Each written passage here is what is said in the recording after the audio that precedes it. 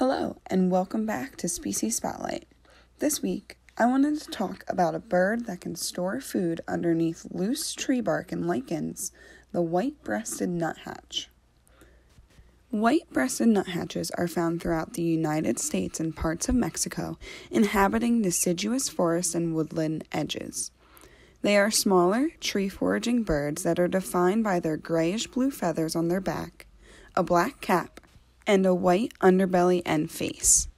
The lower belly and under the tail are often a chestnut color. White-breasted nuthatches are around 5.5 inches long with an 8.5-inch wingspan and usually live about 2 to 4 years.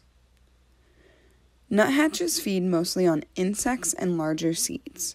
Some of their favorites include beetle larvae, caterpillars, tree hoppers, ants, sunflower seeds, peanuts, and acorns. Their common name, nuthatch, actually comes from their habit of taking a nut or acorn and slamming it onto tree bark to hatch out the seed. When they forage for insects, white-breasted nuthatches can move up and down a tree's bark, whereas other birds typically forage up a tree's bark only. This gives nuthatches an advantage to quickly head back down and grab food if they missed a juicy caterpillar for the first time. If you are able to pinpoint where a nuthatch is feeding in the parks or even at your bird feeder, it is very fun to watch them for a few minutes. The best way to find them is by their noisy, nasally call that sounds like they're saying yank yank.